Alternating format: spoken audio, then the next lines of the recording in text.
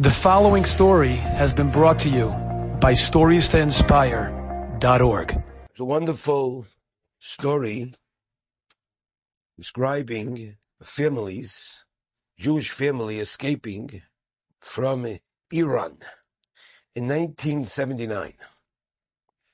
1979, the Ayatollah Khomeini took over revolution and the Shah was overthrown and he fled to save his life. And the Yidden that lived fine in Iran. Till then, many were chashuva business people. Now they found themselves in a matziv of sakonis nefashis. So there was a fellow named Avram who owned a very big store to sell very expensive carpets. And a bunch of armed thugs that would now belong to the Ayatollah broke into his store one day and they started screaming at him that he's a traitor. And without thinking, he put a gun to his head and shot him dead.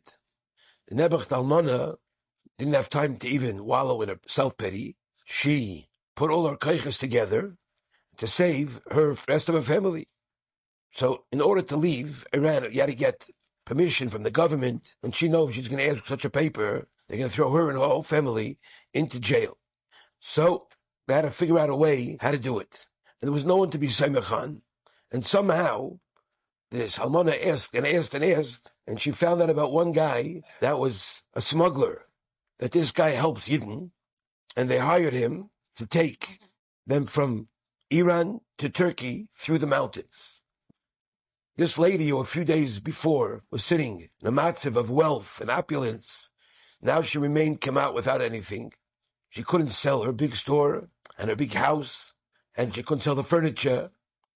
And these smugglers told her, don't even pack one suitcase, because the neighbors will see you walking out of your house with a suitcase. They'll call the police, notify right away. No, she put in a purse all of her jewelry, her diamonds, whatever she had, that went to Yerushalayim Shvachta. And she called her kids, and she told them, without saying where they're going, she said, come, let's go out to buy something, shopping. And that's how this lady left Iran with her family, with the knowledge she's never going to return. That night, they made up to meet at a certain point, and the guy accepted the top dollar that he charged. They made up beforehand, and the escape from Iran started. The mishpacha, this wealthy mishpacha that was used to a finicky, spoiled lifestyle, they had servants in the house. They were warned to follow every single order and instructions, and you're not going to get any big cars here, and there's no trucks, and there's no buses. You're now going to see what it means to travel like a primitive person. So the first part of the trip was they rode on camels for 18 hours straight. Very difficult hours, and it caused the mother to have pain in her back. That never went back, never got better. And she was complaining. The guy said, if one more complaint I hear from you, the smuggler said, I'm going to put a bullet in my gun and I'm going to park it in your head, and that's going to be over for you. Your escape.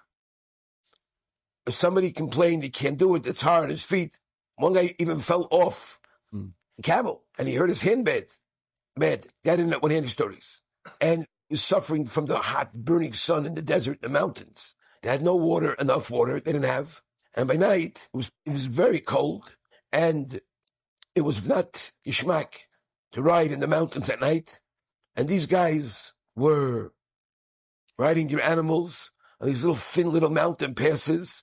One step wrong, and it's finished. And the way the guy was treating them was very rough. Mitzad Echad, the guy shared the water that he had equally with himself and everybody. And he gave him bread from his bread to them.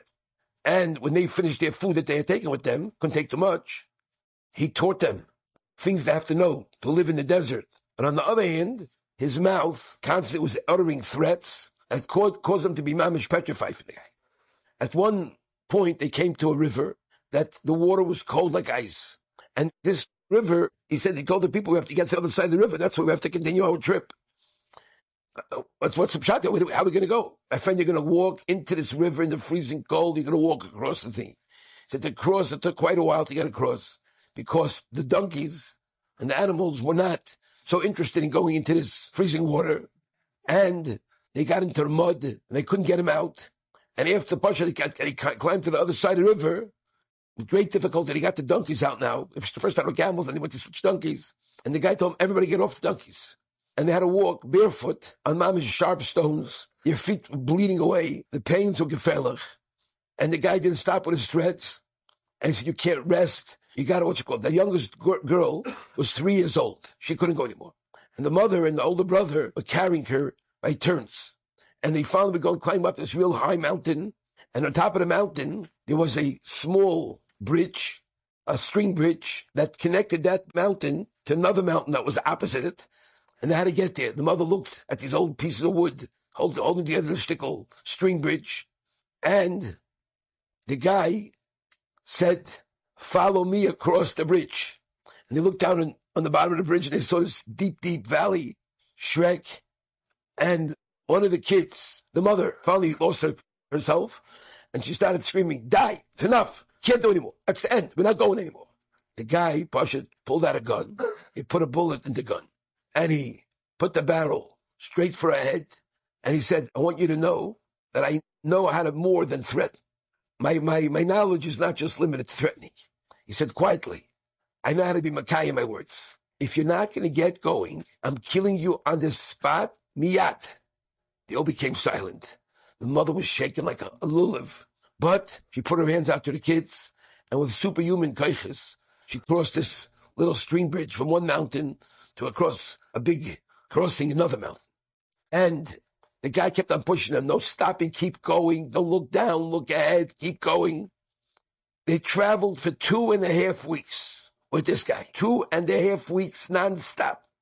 And they finally got out of Iran, and they ended up in Turkey, and they were able to breathe. When the smuggler was about to say goodbye, what happened next was off the charts.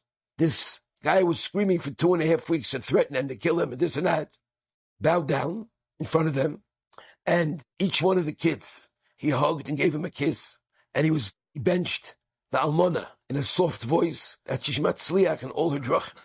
And then in a choked up voice, he said, before I'm leaving you, I'm separate, I want to tell you something, a secret that no one knows about till this second. You are my own flesh and blood. I'm a Yid just like you. I was forced, sadly, to conduct myself in this way, even to threaten you. But you should know the pain when I saw your pain was unbelievable.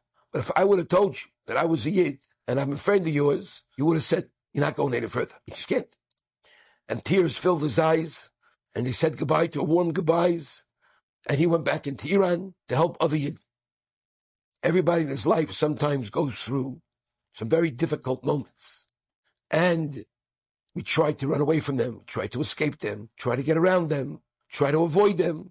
But you have to know that Hashem puts us on these paths. And Hashem says you must cross and you must pass this challenge. There's no going back. You must go forward. And if you don't go forward, you fail. If you go forward with the greatest of difficulties, you'll be zeicha to reach your tachlis and to be zeicha to nitzchis. Enjoyed this story? Come again. Bring a friend. StoriesToInspire.org